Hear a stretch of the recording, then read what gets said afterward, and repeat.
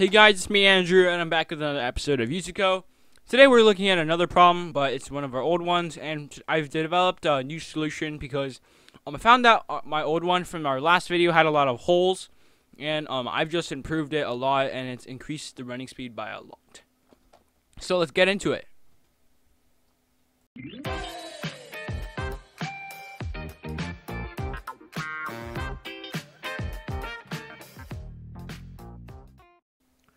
Okay, so last time, if you don't know what this problem is, basically I'll put the link of the video in my description.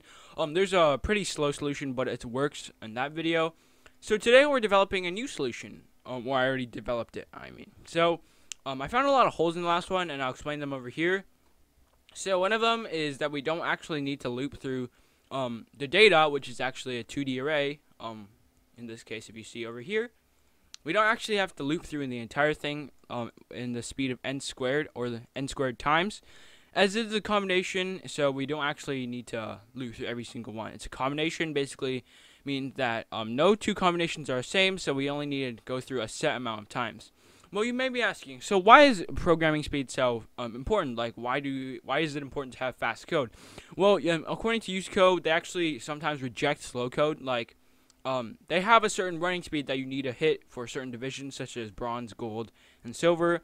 And if you don't hit that time speed, they're actually going to reject your solution. And you may need to rethink your thought process and completely restart your coding. Well, if you develop fast solutions and you learn how to optimize them, you can actually save old code and develop on it. And therefore, it saves a lot of time when you're in contests and you only have like 4 hours, and the time is tight. So let's take a look at our new improved solution. Let's go back to the holes, and if you see here, back in our old code, so I've prepared a split screen. So this is my old solution. This is my new one, which is faster. The reading and the input is still pretty much the same. That's pretty self-explanatory.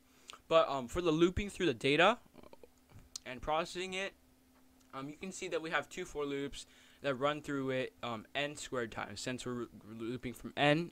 And then we're looping through n again in each of those n times. So over here, you can see that instead of j starting from 0, we can see that it starts from I plus 1. Well, why is that? Well, if you go back to our slides, we actually don't need to loop through n squared times, since it's a combination.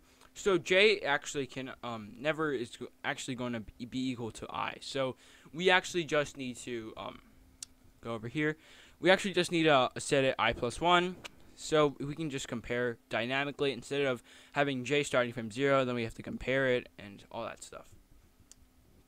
Alright, so the next problem that we have is that we actually don't need to check whether cow1 is equal to cow2, as in combinations, no two combinations are the same. Well, if we go back to our code here, we actually, in our old code, we check whether cow1 is equal to cow2. So cow1 and cow2 are basically just numbers within our read and data set. For example, if we go back to, let's see here. If we go back to here, we can see that this is the data that we read in. So cow1 would be, for example, 4, and cow2 would be, for example, 1. Now, if we go back to our slide here, we can see that for a combination of 4, 1, 2, 3, or i.e. the first one, or all the IDs of the cows, you can see that we generate combinations through here, and no two combinations are the same. In that case, we actually don't need to check whether cow1 is equal to cow2, and we can just go ahead and process it all the way without adding this if statement. So as you can see here in this code, the if statement is completely gone, but nothing else has changed. And finally, if both index 1 and 2 aren't 0, we break, as that's already a valid pair. So what they mean by that is that if you go back to our sample input here, we can see that if index 1 and index 2, so index 1 is basically the index of cow1, for example 4, and cow2, for example 1. Now the index is, if they aren't 0, then we break, and that's a valid pair. So in this case, we don't actually need to check whether they're both 0, or else they're the same one, and that's not valid at all. We can't really compare a cow with another cow, but it's like the same ID. So if we go back to our code, we can see that over here, we check whether cow1 is less than cow2. So in this code, in our faster code, we actually just, if index 1 is not equal to 0 and index 2 is not equal to 0, we actually break, as that already counts as a valid pair. And then we go ahead and add a pair here, like so. And I also changed a bunch of minor stuff. Here, I'll just glide through the code real quick so you have a chance to copy it. So the input is pretty much the same. If you want to pause the video, you can. Right here. Right here. Right here. Alright. So now that we have our code, and I've said it can be fast, now we actually can show that it's actually faster. So I've implemented a timing method to actually time how fast my code is through this thing called system.nanotime. So basically, it just times my code in nanoseconds. So if we just try running this based off our test data, if you open this up right over here, the test data is basically the first one they have. And if we just both run that, just gotta put this away here. So if we try running this and try running this one, try running this one. Alright. So actually, I think that the output is over here. Okay, I get it. So if we try running our slow code, or the one we had last time, we see that we get a nanosecond count of 10,900. That's okay. Nanoseconds are very small, and it's so small that they can barely see that we actually have any milliseconds. Let's try the new one.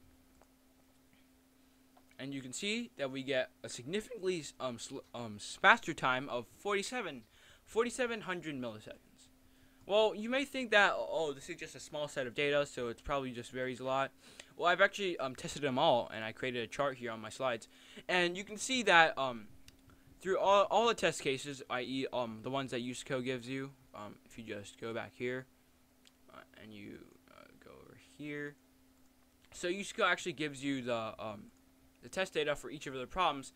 And if you look at here, if you just press this, you download a set of 10 data sets, and all of them are basically just test data for your basically input and output for your problem.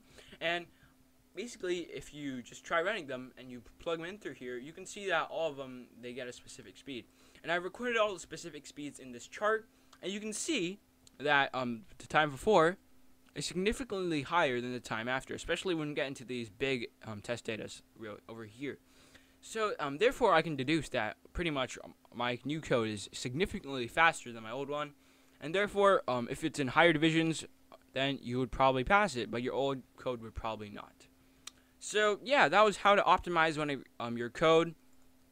Basically, you just gotta look for holes in it, especially when you're going through looping. You gotta count why you're looping, how many times you're looping.